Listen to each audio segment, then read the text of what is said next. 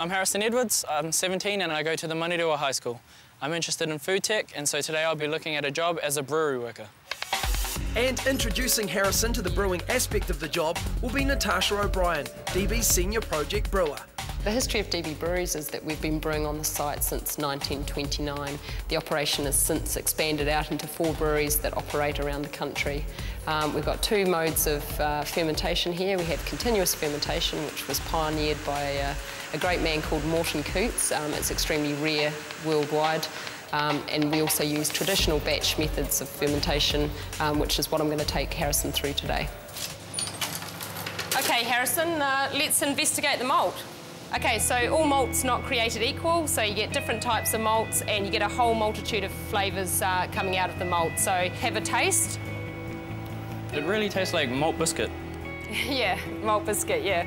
So these quite often are used for your lighter lager type beers. And then if you try this one on the other hand, it's like burnt coffee, isn't it? It's so different, isn't it? Oh, that is actually really dry.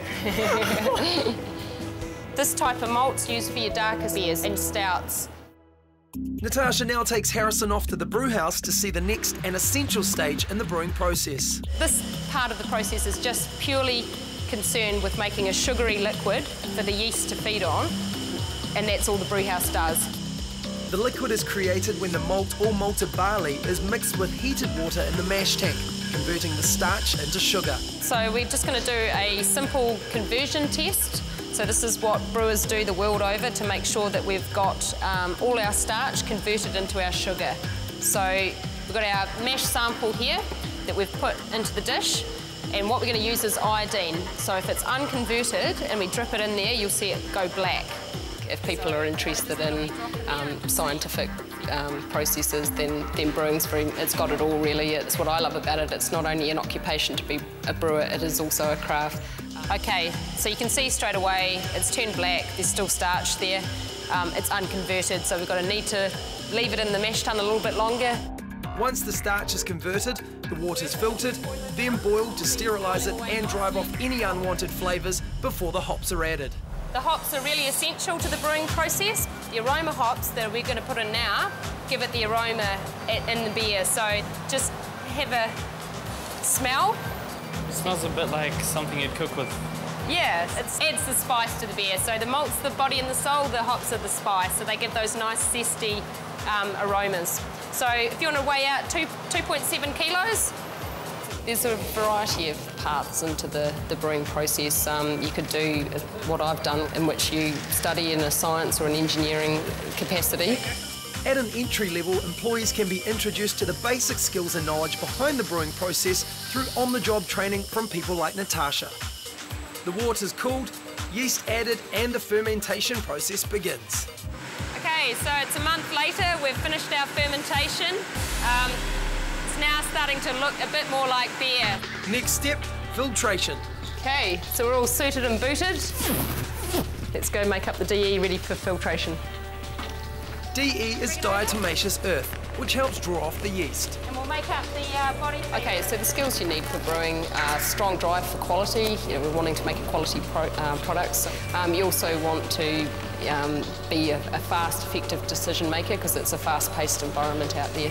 And you also need to be quite flexible and move with the process. Okay, we've finished filtration. We've taken the yeast out. Let's have a look at our finished product. It's looking pretty good, isn't it? So we've got nice, brown, bright beer. Good head retention, good clarity. Filtration's been good. Now let's just check the CO2 content to make sure it's good for packaging. Okay, 2.83, that's good. It's great for packaging. Let's go. Chris Hekatoa, DB's Staff Development Coordinator, will be showing Harrison the packaging lines. Here at DB Waitemata we have 4 lines, 2 glass lines, 1 keg line and 1 canning line. The empty bottles are uncrated and fed onto the conveyor. We're now at the machine that's called the rinser, and the purpose of this machine is to actually rinse every single bottle that comes through this carousel. So how many bottles come through here every hour? Approximately 23,000 bottles per hour, or roughly 380 bottles per minute. All of which are filled with beer and capped. This is my home ground here in packaging. I started as an operator, packaging technician back in '97. I then went on to be the supervisor of the glass lines and the can lines, and spent about 3 to 4 years doing those jobs, and more recently moved into the training coordinator role, and now I look after training for the whole of supply chain in DB. This machine automatically lines up the filled bottles for labelling, and Harrison's next task is to change over the neck labels by hand. And then he checks the results to make sure he got the labels lined up correctly. What we're going to look for: front, neck label, back label, and that's the date code. So just make sure that you've got a print in there with the date code on it.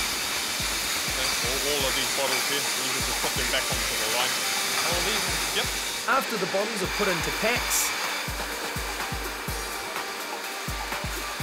they head off to be stacked and wrapped.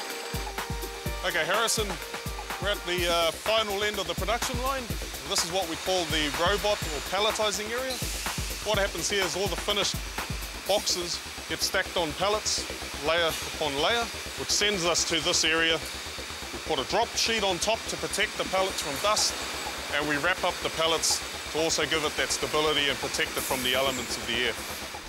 So, how did Harrison go over the past couple of days? Personally, I've loved showing Harrison the brewing process. He's been really keen, he's been really interested, and he's asked some really intelligent questions. I thought he handled the jobs and the activities that we gave him. I thought he handled them really well. The parts of the job that I really enjoyed were the environment. Everyone was really friendly and keen to help me out with stuff that I never knew. And all the robots, they're pretty cool. To become a brewery worker, an interest in beer and technology is a great start. Useful subjects include maths, English, computer studies and sciences, especially biology and chemistry. Employees will learn the fundamental skills and knowledge on the job, and from there can progress to higher roles with the National Certificate in Food and Related Products Processing as the training pathway. Unit standards specific to brewing and packaging processes can be selected.